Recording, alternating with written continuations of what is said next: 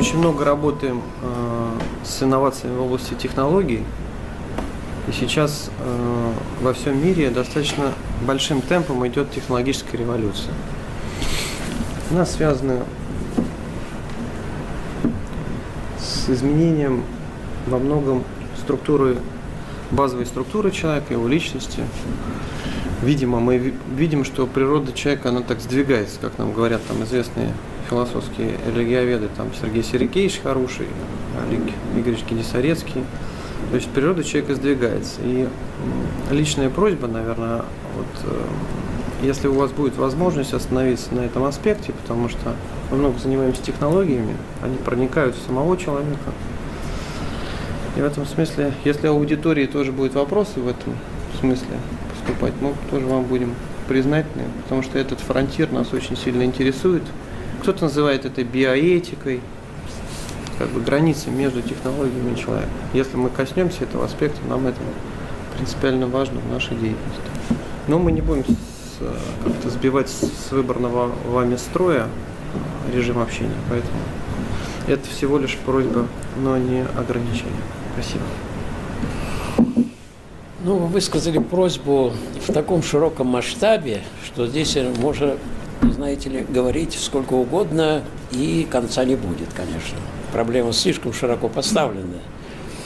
Но, в принципе, то, что вы затронули, это действительно проблема, которая сейчас волнует множество людей. По крайней мере, всех тех, кто думает. Потому что еще больше людей, которые не думают. Просто живут, и все. И больше ничего.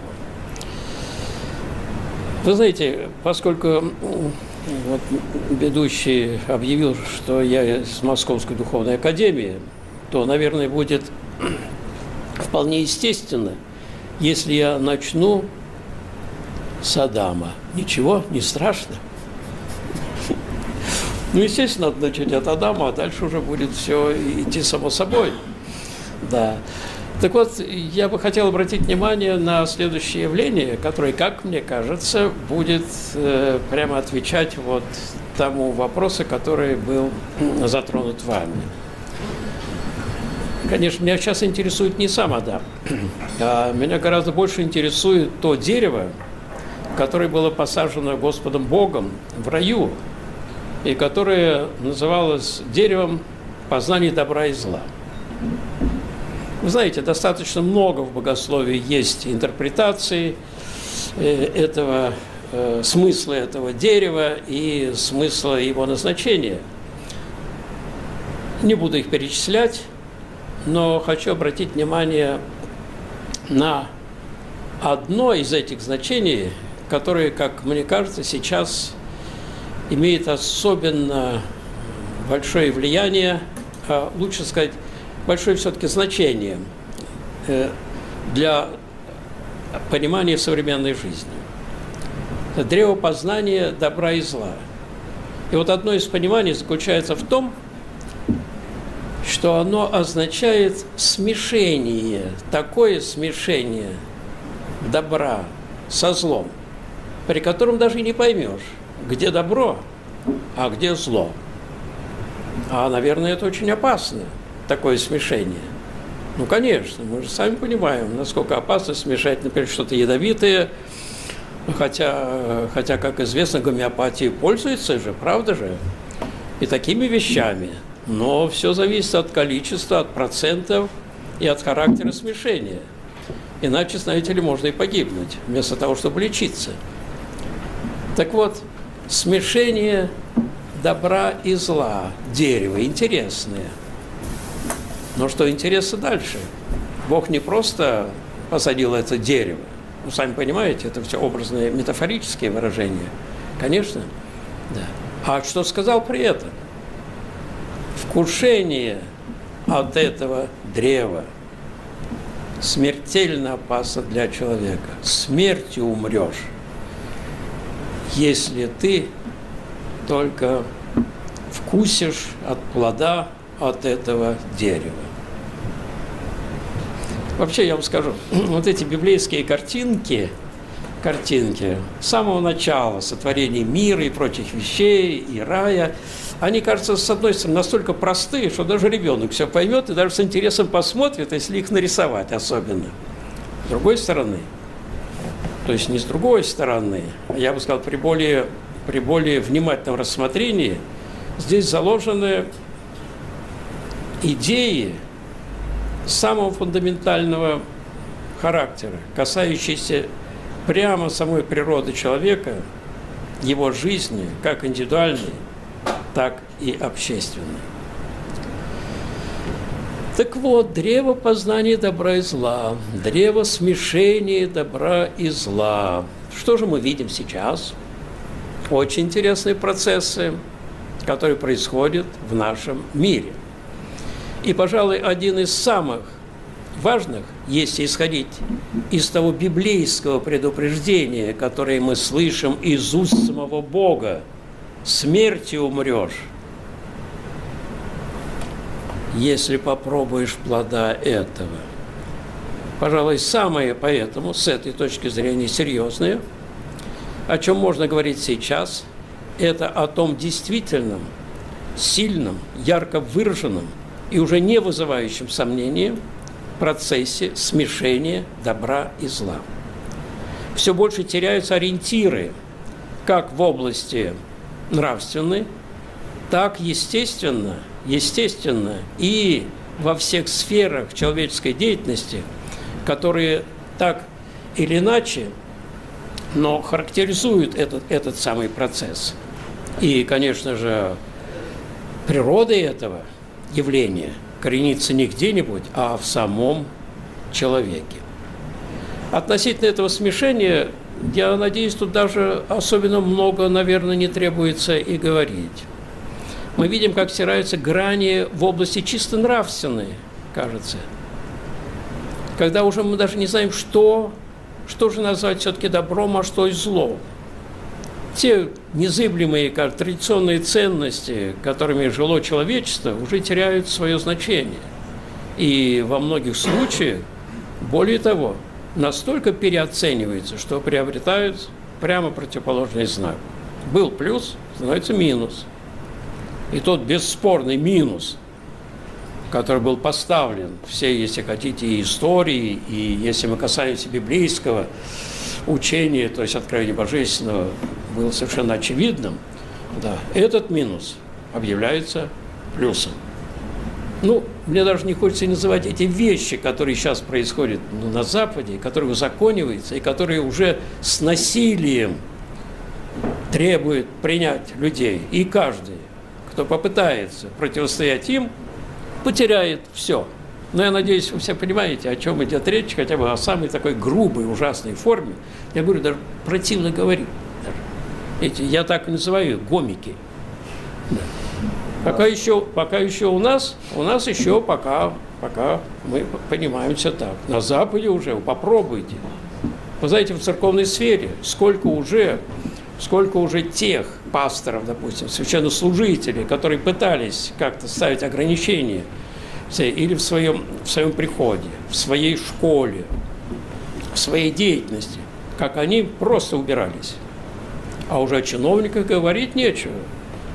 Как, по крайней мере, мне рассказывали очень многие западные люди, когда я там был, и когда они сюда приезжали, то там сейчас уже все, критика, даже намек на критику какую-то, уже является отрицательной характеристикой тебя, как чиновника, как действующего лица, и ты, в общем-то, ожидай соответствующей санкций. Такое слово сейчас очень привычное нам. Это в области моральной. Но это же не единственный же факт. Сколько и других фактов. Но мне не хочется на этом долго останавливаться. Есть вещи, которые, мне кажется, имеют более глубокое значение. Ибо нравственность как таковая, это же есть ничто иное, как только лишь внешнее проявление духовного состояния человека, его духа. Нравственность – это что такое? Это внешняя форма, поведенческая, в конце концов, форма. Нравственный, безнравственный человек. Кто? Мы оцениваем очень просто. Ворует? Нет. Хорошо. Убивает? Ну, конечно, нет. О, это еще лучше. Соблюдает законы? Так вообще святой. И говорить нечего. В семье еще нормально. Ну, слушайте, это предел уже совершенства нравственного. Понимаете, что такое нравственность-то? Понимаете, это насколько элементарный даже уровень-то, самый поверхностный, вот, плоский. А откуда проистекает? Но оказывается, есть нечто более глубокое, более серьезное, и, кстати, имеющее огромное значение в нашей и практической жизни. Речь идет о том, что такое духовное.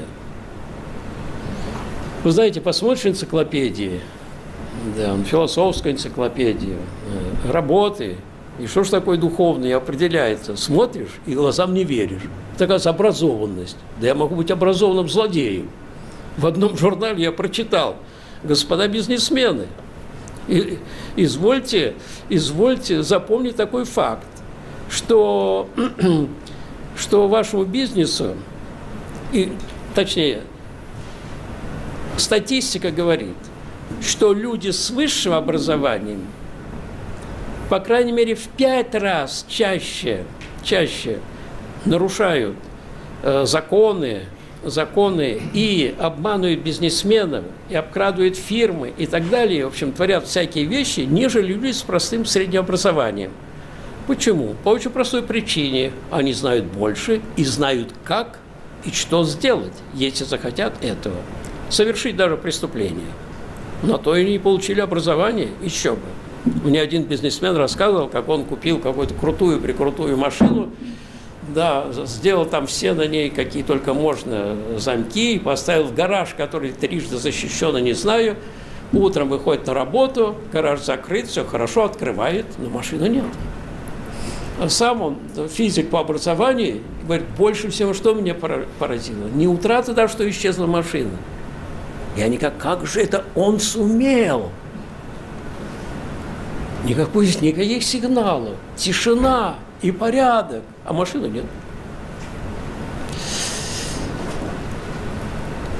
Так вот, есть духовная сторона, и она куда более важная, и она заключается совсем не в образованности, не в количестве института, университета, не в эрудиции, не в культуре поведения, и даже вот не в той нравственности, о которой мы говорим. Это, так сказать, нравственность, плоскальчики, знаете. А там поглубже что? А поглубже вот что. Я не фунт изюма. Понятно вам?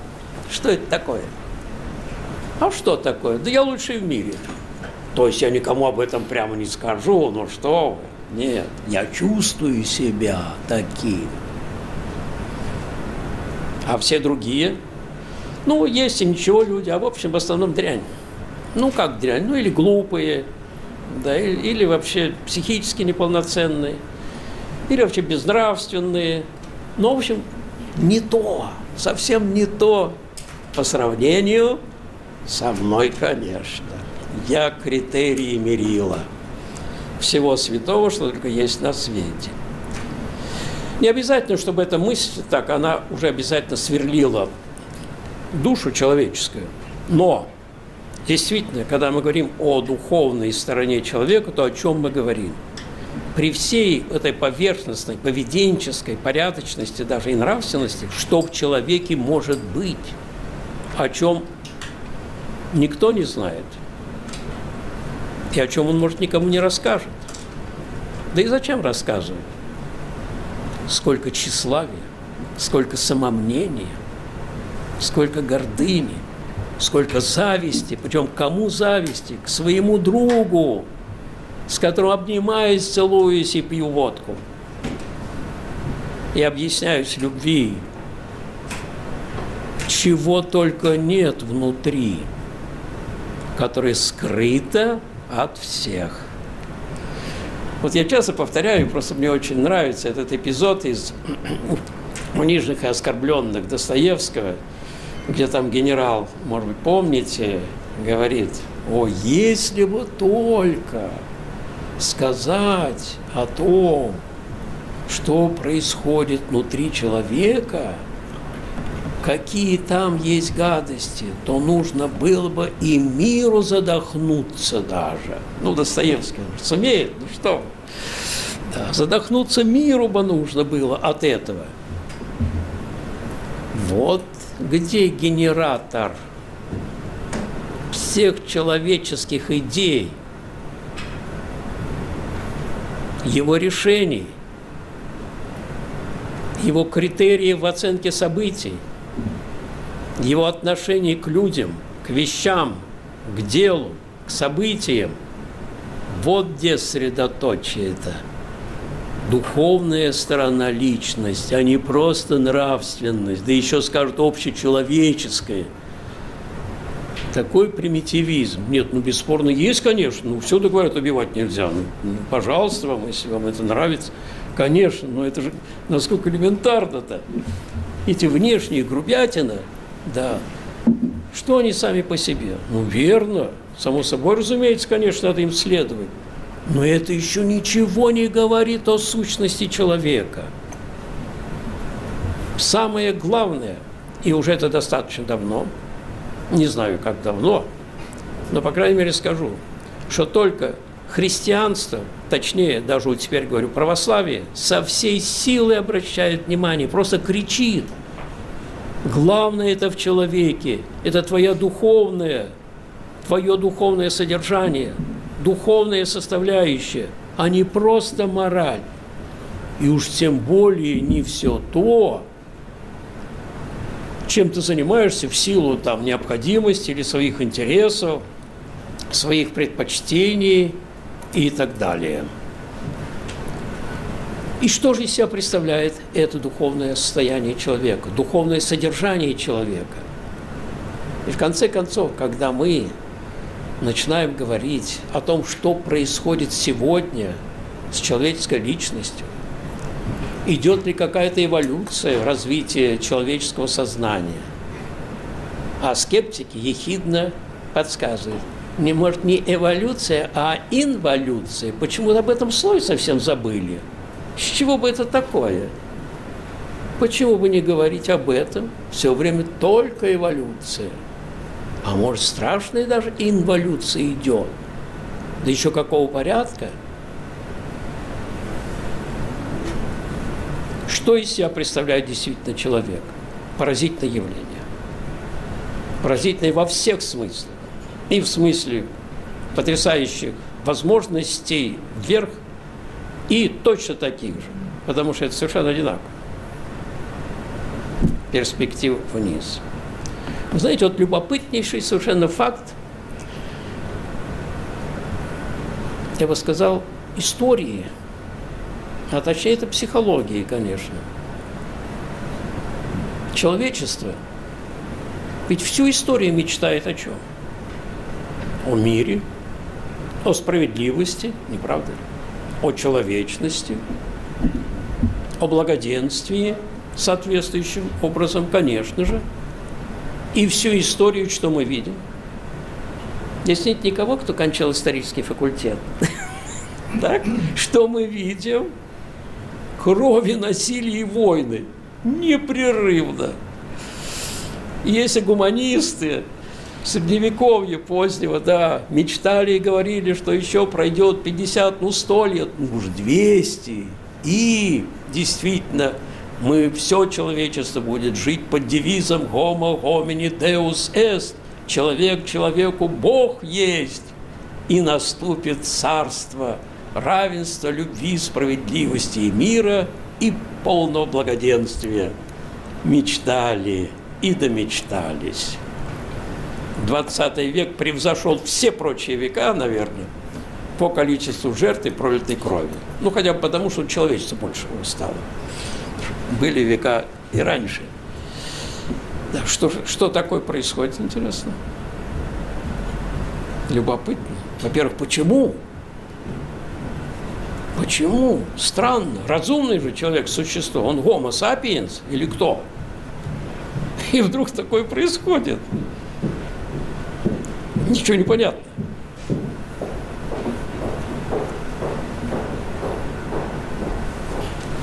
Да, непонятно, если отбросить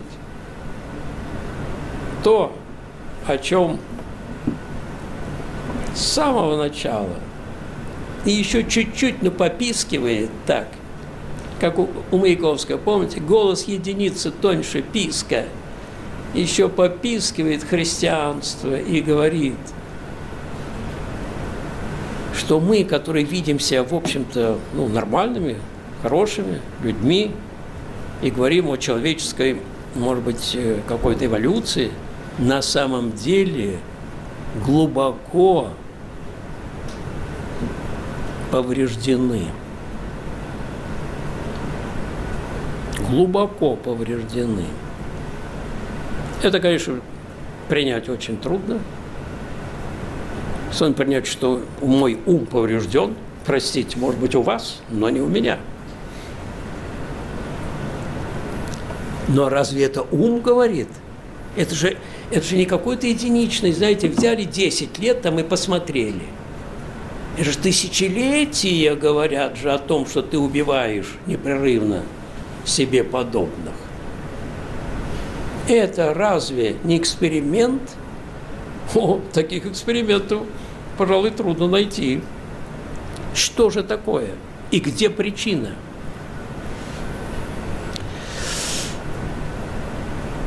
Христианство утверждает, что вот те процессы, которые происходят в нашем мире и в современном мире, они все обусловлены в конечном счете, во-первых, бесспорно, какой-то поврежденностью нашего сознания, что ли, или нашей человечности. Это бесспорный факт. И отсюда, как очень такое, я бы сказал, серьезнейшее явление, что само научно-техническое развитие человека в корне, в самом начале, в своих истоках пошло не по тому пути. Обращаясь к языку музыки, скажу вам, кто знаком, вот ноты, 5 строчек, какие-то там значки на этих строчках, а впереди стоит какой-то один значок, всего-навсего один только. Называют его ключ. И говорят, вот попробуйте поставить вот такой-то значок, скрипичный ключ, будет одна музыка. А попробуйте поставить другой значок басовый, совсем другая музыка. Да более того, может еще какая-то абракадабра там заиграть. Не знаешь, скажут, что за чушь такую? Человеческое развитие, человеческий научно-технический прогресс с самого начала поставил не тот ключ. Все силы своей души, ума, уж не говорю тела, воли, души, сердца, все силы направил на что? Дальше даже говорить не хочется, это какое-то безумие. Все силы направил на то, что у него непременно отнимется. И он это точно знает, потому что каждый рожденный должен умереть. Как? Все силы. Все. Да не только все силы. За то, чтобы только еще захватить больше, он готов убивать, проливать кровь, производить насилие. Сегодня он убил других, покорил, завтра его закопали в землю. Почему? Никто не бессмертен под луной. А об этом-то, кажется, надо подумать. Или нет? Что за глупость, когда мне говорят, вот все силы я направлю на то, чтобы мне дали подержать драгоценный какой-то камень, так? И я точно знаю, что мне это дают всего на 5 минут. Потом скажут, давайте. И я из-за этого готов, не знаю, что сделать со всеми, только дайте мне подержать. Это ум, поразительный ум. С самого начала существования человечества все его научно-техническое развитие, прежде говорить о нем как это трудно, а уж теперь-то особенно, научно-технический прогресс, куда направлен, на что направлен, и что он теперь делает с человеком, направлен только на то, со всей силой, еще раз повторяю, человеческих возможностей, направлен только на то, что у тебя обязательно отнимется, и никуда ты не денешься. Более того, если уж обратиться к психологии, то, наверное, понятно будет, когда я потеряю рубль, много ли я страдаю, а когда миллиард, веревку на шее. Интересно, чем больше я приобретаю, точнее отдаю свои силы, тем больше я связываю себя. Все, я весь здесь. Вот это мне и больше ничего. Тем страшнее человеку, чем тяжелее человеку, тем больше страданий человеку придется перенести, уже отдать это все придется. Правда, иногда говорят такую глупую вещь, то есть, извините, что глупое, это, ой, как нехорошо я выражаюсь, извините меня. Весь смысл моей жизни в моих детях. Да. Что ты сказал? В детях? Ты понял, что сказал или нет? Так а ты их же родил для чего? Ты что, не знаешь, что ты родил для казни? Что они смертны? Ты не знаешь этого? И еще не знаешь, какая смерть будет у него.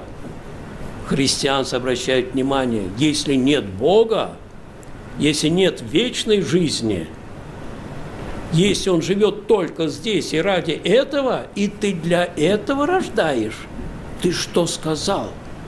Ты хуже всякого палача. Только с верой в то, что человеческая личность неуничтожима, и что действительно есть перспектива, возможность бесконечной жизни, благой жизни, и что эта жизнь является только, если хотите, экзаменом своего рода, тогда это понятно. Да, и дети, какое благо, и им благо. Я хочу, да, я сделаю все возможное. А если этого нет, тогда что? Как я люблю человека, настолько люблю, что отправляю его на казнь смертную. Да? Вот так. Я отвлекся немножечко, но причина к этому следующая. Мы не в том ключе, мы, человечество, развиваемся. Мы поставили ключ, в котором да, играет только музыка плоскатиков. Человек, ты разве животное? Это животные не поднимают своего взора вверх. Человек недаром сама фигура. Подними взор кверху. Только тогда может быть подлинное развитие человека. Только тогда может произойти отсев, очищение, смешение между добром и злом, только в том случае, если есть действительно бесспорный, скажу так, выражусь, эталон. Этим эталоном в христианстве является Бог. Он абсолют, Он абсолютная святость, Он абсолютное благо.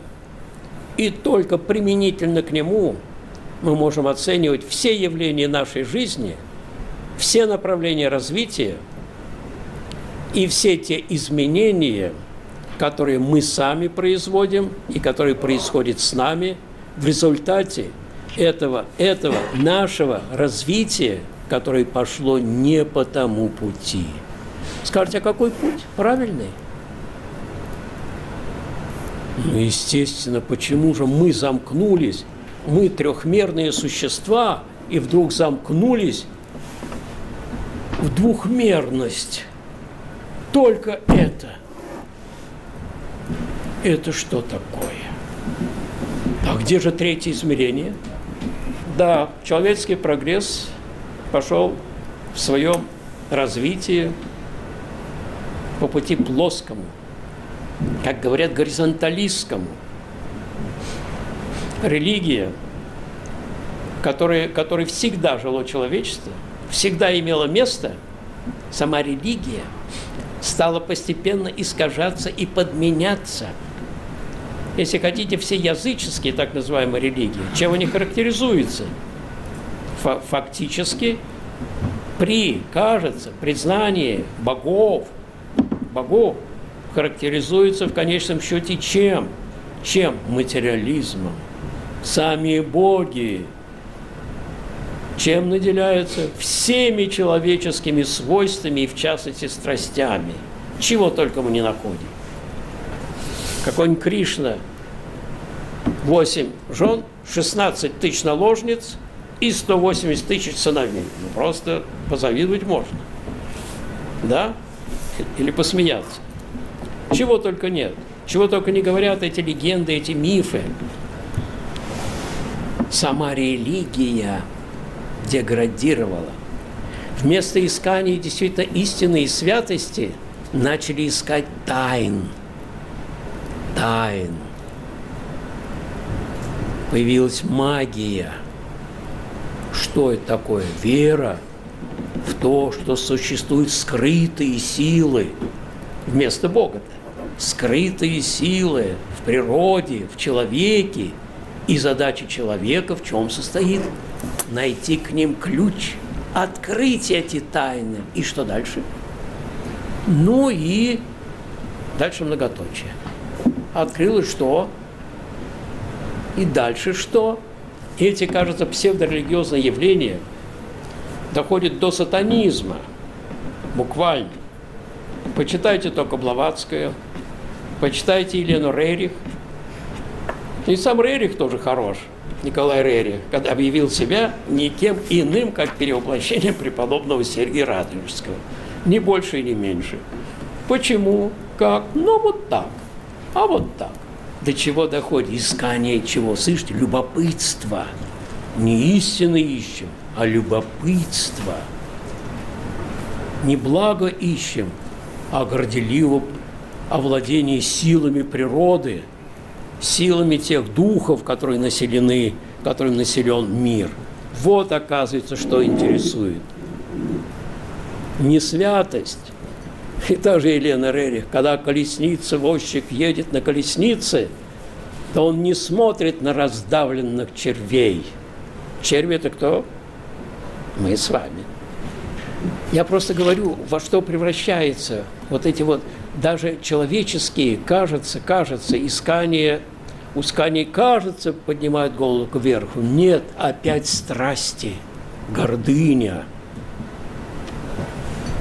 Недаром первое искушение, если возвратиться к тому, с чего начали, в чем состояло?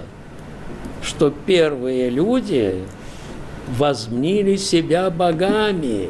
Вы будете как боги. Ведь надо же понять, что не какой-то змей там Горыныч там Еве говорил. Это то, что человеческое сознание поддалось чему? Я сам Бог. И ты, Бог, отойди от меня.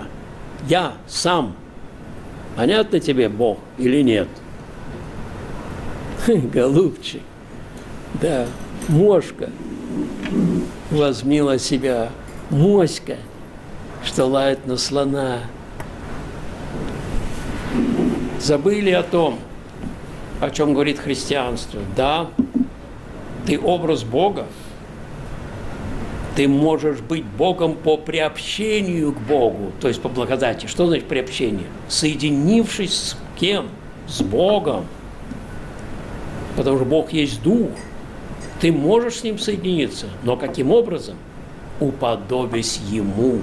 Не противостать Ему, отойди от меня, я сам, а уподобляясь Ему, ибо это есть Дух, не существо же, с которым я могу соревноваться и говорить, ты хорош, а я лучше.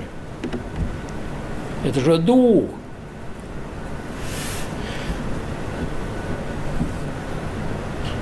Современные изменения, которые происходят в области сознания, в области понимания человека и отношения к человеку, очень точно характеризуют те последствия, которые проистекают из неверного, совершенно неверного понимания человеком его духовной жизни и его сущности. Христианство говорит, ты образ Божий. Потенциально в тебе заложено это зерно. Ты можешь его развить и стать действительно настоящим богоподобным существом. Как в Библии написано, кстати, есть слова интересные. Вы боги, и сынови Вышнего все вы. Вы боги и сыновья Вышнего. Представляете, какие вещи? Человек действительно призван к царственному достоинству. Но как?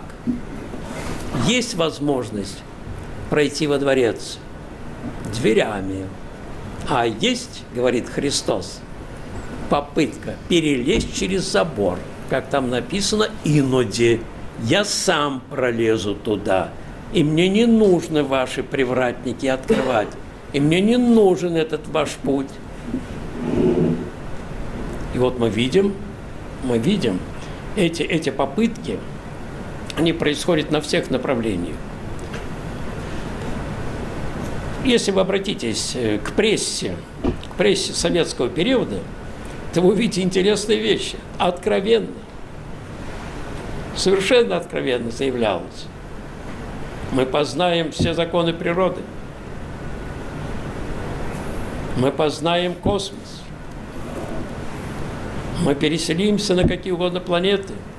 Мы станем богами в этом мире. Боже мой!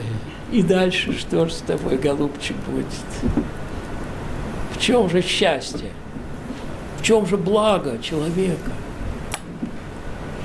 Вы знаете, мы сталкиваемся с совершенно взаимоисключающими, по-видимому, конечно, взаимоисключающими вещами.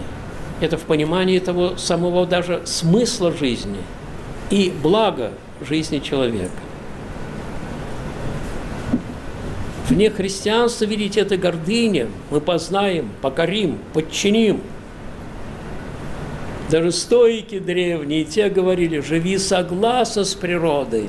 У нас что писалось? Покорим природу. Интересно, как покорить закон тяготения? Наверное, надо с ним жить в согласии, куда лучше, чем прыгнуть с 10-го этажа и сказать, я покорил тебя. Не признаю. Живи согласно. Человек действительно призван, если хотите, по самой своей природе, призван к тому, чтобы иметь стремление, и он имеет это стремление, прежде всего, к чему? К святости. Мы стоим вот на каком пути? Противостояние идей святости, чистоты и напротив гордыни. И отсюда каких угодно аномалий в человеческой жизни. Вот два вектора, которые, конечно же, несовместимы, но из которых человек призван сделать выбор. Сейчас мы находимся в современной ситуации. Идет потрясающее смешение всех, я сказал, нравственных вещей, духовных. Сейчас идет вообще идея развивается, которая давно была идеей. Еще Рамакришна еще говорил о том в своем «Провозвестии», знаете, книга есть такая, «Провозвестие», еще говорил о том, что и Аллах, и Христос, и Кришна, да, Кали, это богиня, все это одно и то же. все религии – это одно и то же. Он говорил, я 12 лет жизни потратил на исследование, личные исследования путей всех религий, и пришел к одному и тому же, что все они одно и то же. Ух, какая идея сильная! Сейчас эта идея уже развивается и пропагандируется не йогом Рамакришны, не Вивеканандой, если хотите, его блестящим учеником. Да, нет. 1986 год. Папа Римский, Иоанн Павел II созывает Всемирный конгресс религий, представителей всех религий. Точнее, не просто представителей, а, в общем-то, глав, насколько это возможно. Созывают с чем же? С какой целью? Молитва о мире. Странно. Ну, молитесь о мире, зачем собираться? Интересно. Нет, тут идея-то какая, что вы. Молитва о мире – это фиговый листочек. Идея совсем другая. Эти конференции проходят ежегодно с тех пор. На них уже приглашаются и атеисты. Правда, о чем они молятся и кому молятся, это уж вопрос уже другой, не знаю. Да. Но эта идея развивается. Главное, самое любопытное, я помню, не знаю, где же, в какой стране я был, не помню. Не помню, он мне показывает, вот, собор какой-то католический. Ну, там смотрим. Говорит, вы знаете, вот видите, это алтарь. Ну, что значит алтарь? У них престол просто. Ну, веревочкой так. Вот видите, в Ассизе, где это началось, и затем последующим сами, буддисты попросили накрыть этот христианский престол, да, чтобы они могли совершить свои молитвы. Но буддизм, вы сами понимаете, это, как ее называют, атеистическая религия. Да. Но все-таки совершить свои, так сказать, пусть псевдорелигиозные ритуалы. То есть эти шаманы то же самое приглашают сюда же. То есть и идет сейчас очень явление, я бы сказал, чрезвычайно серьезное. Буквально позапрошлом году, 14-м, в Сан-Паулу был открыт храм Соломонов. Громадный храм. Один из самых больших храмов в мире.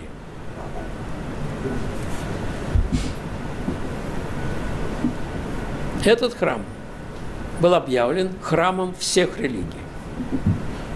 На его открытии было заявлено, что в нем могут, пожалуйста, молиться представители какой угодно религии.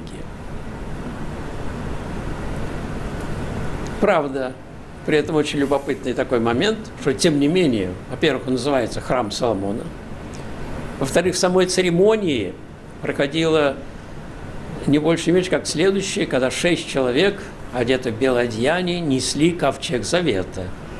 Это иудейская религия, да. Но суть-то в чем? Что это храм всех религий. Я о чем хочу сказать? Что сейчас наблюдается и очень сильно пропагандируется идея того, что во всех религиях один и тот же Бог. Какой он? Да не имеет значения. Оставьте вы все эти вещи. Какой Бог? Один. Понятно? И все. Нет, говорит, как понятно? Одна религия говорит о нем так, другая эдак. И все-таки одна религия говорит, что это добро, другие говорят, нет, мы кланяемся сатане, сатана наш Бог. Да, открыто, сатана наш Бог. Апостол Павел, например, пишет, какое общение света со тьмой и Христа с Велиаром, то есть с дьяволом. И там не важно. Главное, чтобы быть одному все. А это не важно, как вы и понимаете. Вы слышите, не важно, как вы даже понимаете. Смешение полное происходит. А ведь суть религии-то в чем? Любой религии. В том, что она имеет свой идеал, каждая, свой идеал, то есть свой образ Бога, и этот образ Бога является для нее Богом. О духе никто не говорит. Сам Иисус Христос называется апостолом Павла образом Бога невидимого. Вы слышите? Да, потому что о духе что можно сказать? В каждой религии есть понимание добра и зла. Почему так важен этот образ каждой религии? Еще бы, человек должен ориентироваться на что? На то, о чем спросила Кроха. Помните? Что такое добро, что такое хорошо, что такое плохо? Вот о чем. В этом вся суть. И вдруг тут все неважно. Мы все едины. Вы считаете злом, я добро. Мы с вами едины. Ой, какая красота-то. Вы считаете, что убивать плохо, а я считаю хорошо. Мы с вами едины. Я утрирую несколько, но суть-то именно в этом смешении. Мне кажется, что на данный момент, может быть, самой такой серьезной характеристикой нашего времени является все большее смешение всех ценностей, как мы привыкли это выражаться, ценностей человеческой жизни. Но смешение очень любопытное. Это не просто смешение, а смешение, которое идет прямо по пути потрясающей деградации этих духовных ценностей. Все больше и больше человек скатывается, я бы сказал, к двум вещам, самым основным. То, что сейчас характеризует, кстати, атмосферу жизни Европы. Там две ценности. Какие две ценности? Две. Деньги и развлечения. О, вот оно, высшие ценности. И действительно, все скатывается сюда. Мысль о какой-то абсолютной святыне, мысль об абсолютной любви, мысль о том, что эта абсолютная любовь и святыня может проистекать, может существовать, может развиваться и может оказывать действительно влияние на все. Любовь только тогда может быть истинной, когда основана на почве смирения, когда я сверху вниз смотрю на другого человека, какая-то будет у меня любовь интересная. Нет добра там, где нет любви. Нет. Нет справедливости. Ничего нет. Вот это-то идея. Идея, главнейшая идея в христианстве все более исчезает, подменяется свободой. Да неужели не понимаем, что свобода без любви, что это такое? Что это такое свобода без любви? Это произвол, который начинается в моральной сфере, а заканчивается в области внешней деятельности. Примерно в том, о чем сказал Рокфеллер в воскресной школе. Чтобы вырастить американскую розу во всем ее великолепии и благоухании, необходимо беспощадно обрезать все слабые ростки вокруг нее. Ох, какая роза будет! Ну, замечательно! Вы слышите, какие образы? Какое воспитание? В воскресной школе вы слышите это? Это речь, значит, о христианской школе. Беспощадно обрезать слабые ростки вокруг нее. То есть вот это вот смешение имеет явную тенденцию к чему? К полному отказу, отречению, и, если хотите, может быть, даже и более сильно можно сказать, к ненависти, главнейшие характеристики Бога. Бог есть любовь. И это главнейшая характеристика, если хотите, человека. Человек тот, в котором есть любовь. Без любви это не человек, это или чудовище, или робот, но не человек. Ужасная вещь. Вот оно, к чему идет современное становление человека.